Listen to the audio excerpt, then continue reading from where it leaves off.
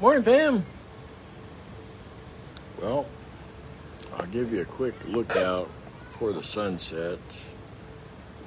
There's a bunch of folks down here on the beach.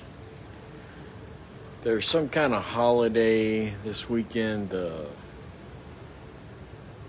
Traffic is absolutely crazy. And you'll notice that you can't see the other side of the bay because it's hazy. That's pollution. Yeah, pollution. It's been really high the last few days, and it's not because it's burning season. It's kind of weird. Well, last night it cleared up, and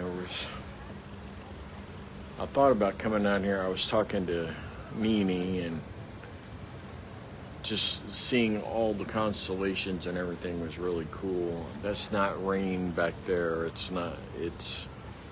That's smog. Lots of people are in town, and I love this view here, but I'm actually kind of glad to move out of town because the traffic here is just insane. And we went and had tacos today, and they were good tacos. And then we went to my motorcycle place because I got a bunch of gadgets. I got a phone charger for my phone because when I go out and use my iPhone for Google Maps or whatever, it runs the battery down. And so I got one of those mount things. So it charges, and I've got that. I just bought that new dash cam thing, and I like that dash cam thing a lot. Actually, I should probably download and upload.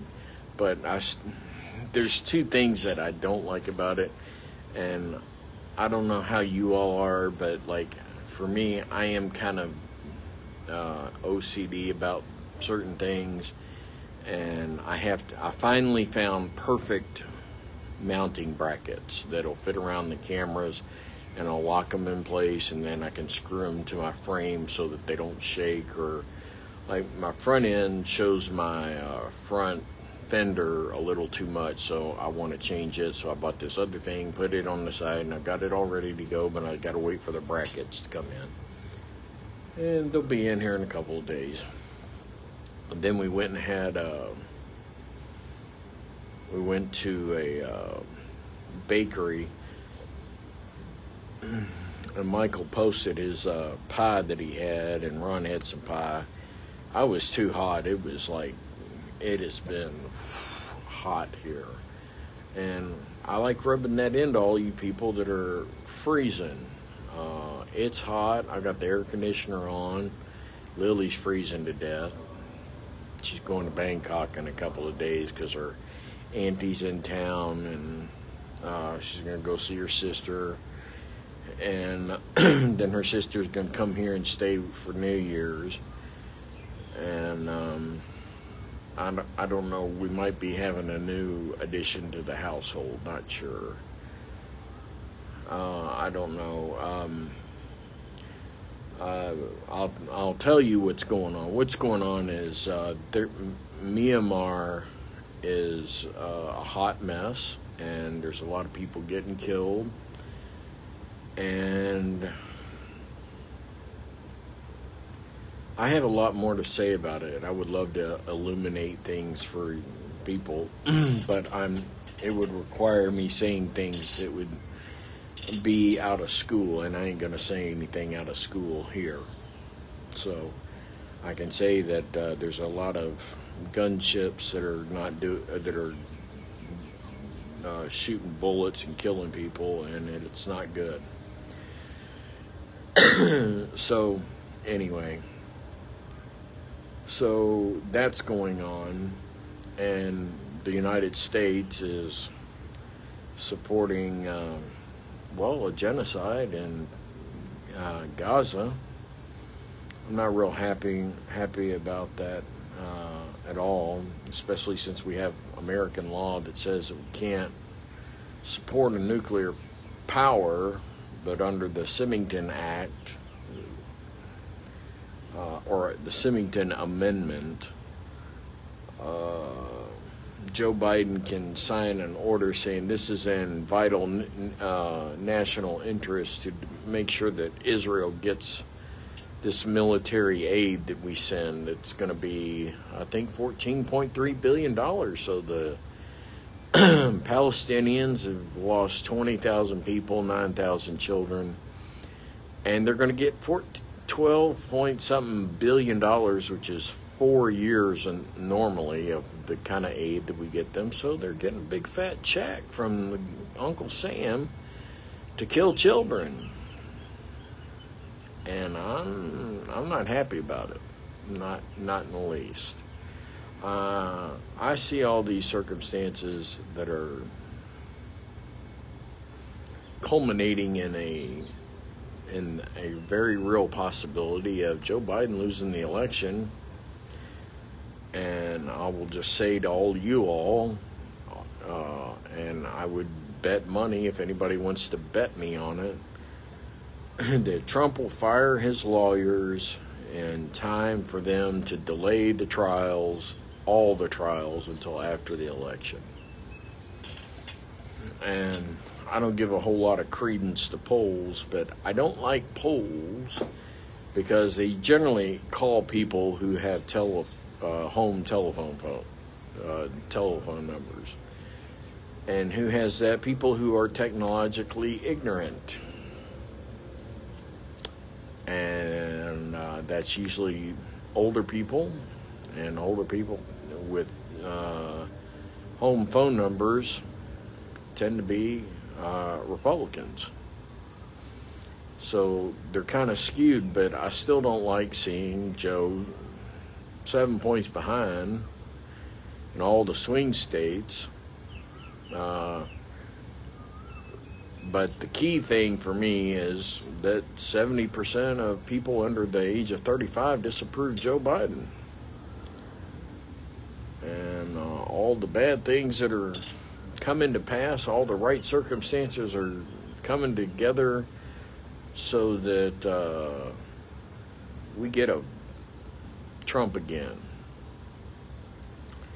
And I can't say how bad that would be. It's really bad. It would be really bad. It would be the end of American democracy. And it's just kind of strange to me to see that there's so many people that are doing it. It's not strange at all, because the people that are going to end the United States democracy, our experiment in democracy, are religious people. And it's, of course, going to be religious people that do it. It's going to be American Jews and American Zionists who hate Jews. I wish I could drum that into the heads of all the Jews I know that think that these conservative Republicans that support Israel and say that kind of shit, they hate you all. They want you all to start the war of Armageddon. They want Israel to kill all the Palestinians, start war with all the Arabs, and then Jesus shows up, raptures them up, and then you all get judged to go to hell, and then Christians get to watch you all go to hell. Okay? Yeah. And that's how stupid religion is. Both of them, all of them. I'm an equal hater of all of them. And I wish there was some really good news besides, the stock market hit 37,000. Great, fantastic. And while dipshits are saying, well, isn't that fabulous? Let me tell you something. The Supreme Court gutting that financial student loan forgiveness was a big damn deal. And since we've implemented the FICA credit scores and stuff, it's a whole lot harder for people to get a mortgage, to buy a house. In the United States especially, you can get a $2,000 lease anywhere. But you can't get a $700 mortgage because if your credit score isn't good enough, if you've got those student loans and you want to try to do something, well, these are things that were done 20 years ago or longer to fuck everyone. And Democrats haven't done shit about it because we keep playing fiddle fuck around and find out. And we have a gerontocracy that's in charge of the United States government, and they don't understand. They don't have the first inkling of what it means because they all benefited from the best efforts of their parents. And the gerontocracy now doesn't give a shit. If you're having trouble getting a mortgage, Chuck Schumer does not give a fuck. He gives a fuck about getting that $14 billion to Israel so they can kill some more Palestinians. He doesn't give a fuck about regular Americans. And I'm sorry to say things that be critical of my own party, but this is why things aren't changing. And Joe Biden,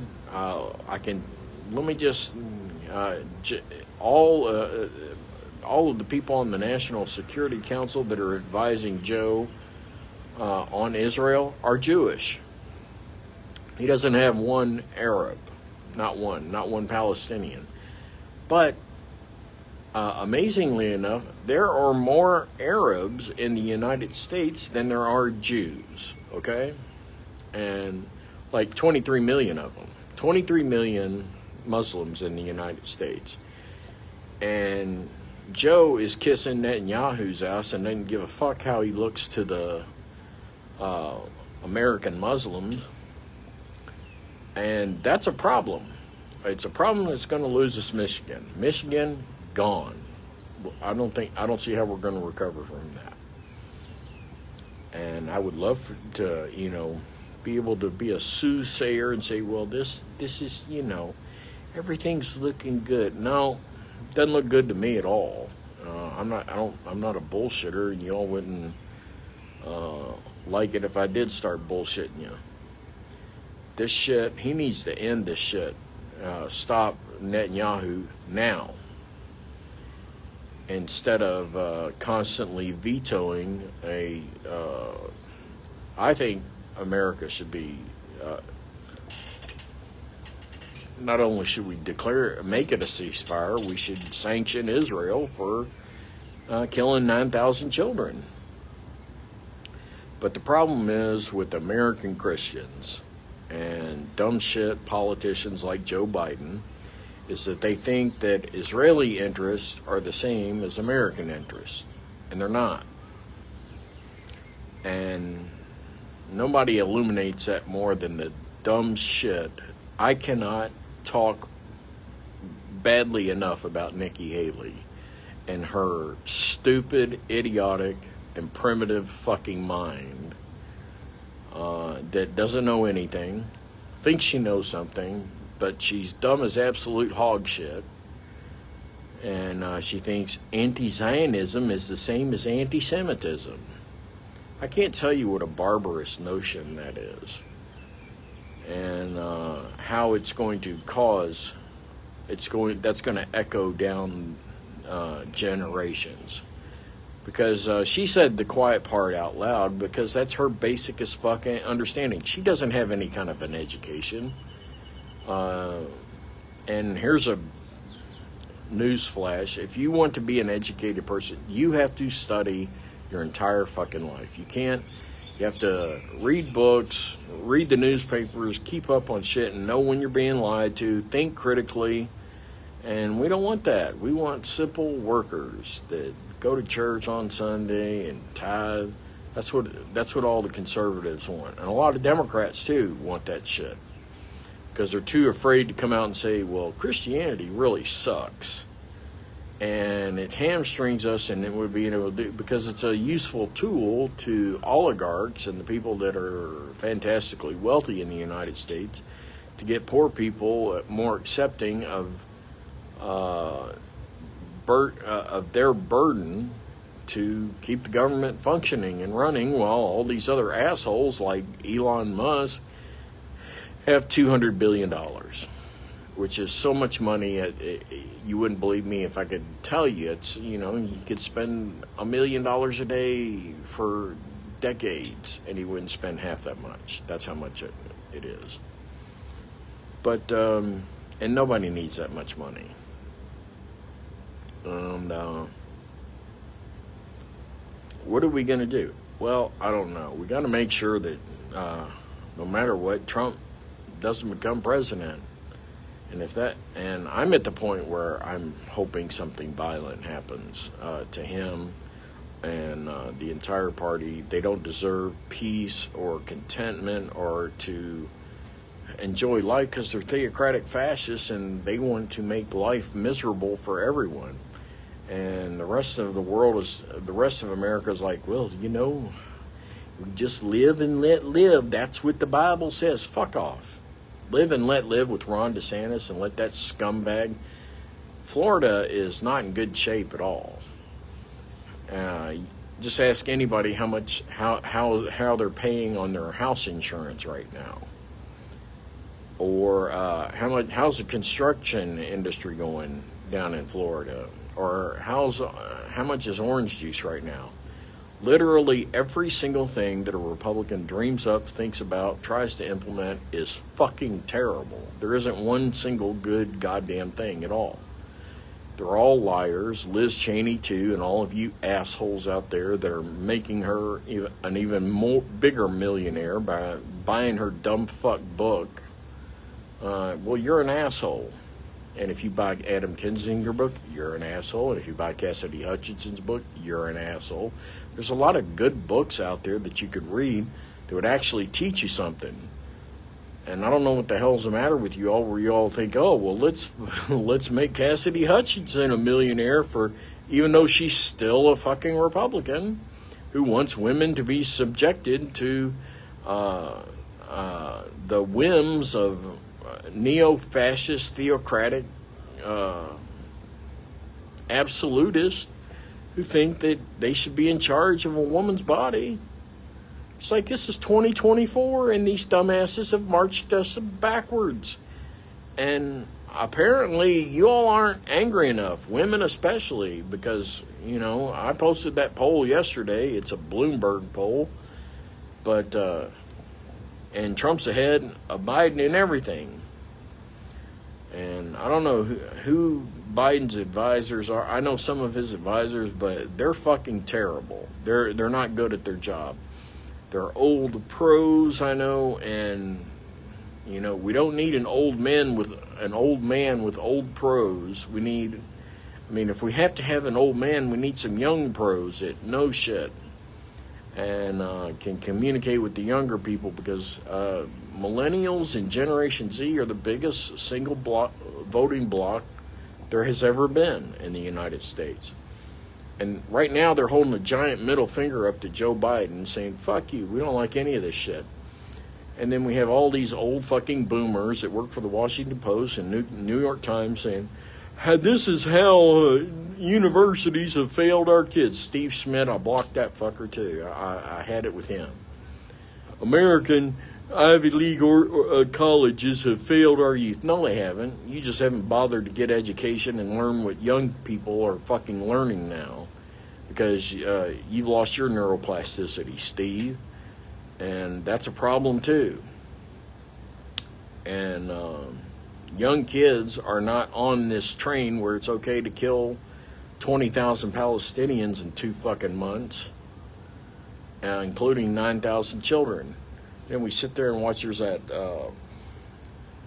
Janine, you can post it on there if you're watching this or whatever, but there's a former ranger that's posting Israeli IDF soldiers going into a house in Gaza. And you can just look at it and they look like Mo, Larry, and Curly. That's how dumb they are. These fucking idiots couldn't handle a squad of recon Marines. A squad of recon Marines would absolutely decimate these dumb shits. Stupid would be a compliment to what these fucking idiots are. They go in, they throw in grenades first, okay? and then they fill the room full with dust, okay? And then they go in shooting, and one guy's walking in front of the rifle, the other guy. There's videos of it. Just, you can watch them on YouTube. And these fucking IDF soldiers, you know, they're, well, Mossad's the best in the world, the IDF must be great. No, they're fucking idiots, and when it comes to combat, it's real easy to drop bombs from 30,000 feet or push a button and do that kind of shit. But these fucking, their soldiers are dumber than hog shit. And then I posted that one video, those fucking assholes going through people, burning food trucks. They're burning food trucks that was sent in for aid. And then they're going to this other shop and they're talking about this, how this one woman's a whore because she was selling, or she had a lingerie shop. So she's calling these IDF soldiers are calling these women, the woman that owned the store, whore, and every kind of other fucking horrible name. They set the food trucks on fire, and then they go through like a gift shop with Santa Claus and, you know, that have the Christmas snow went in, and they're just going around breaking it. And they're not looking for Hamas terrorists. They're there to terrorize the population. And that's what they're doing. And I am 100% got a case of ass of Joe Biden doing and supporting this shit. And I don't know what happened to Israel. I don't know what happened to the people there that got them so fucked up in the head that they think they should... I know what it is. It's they're religious idiots, too.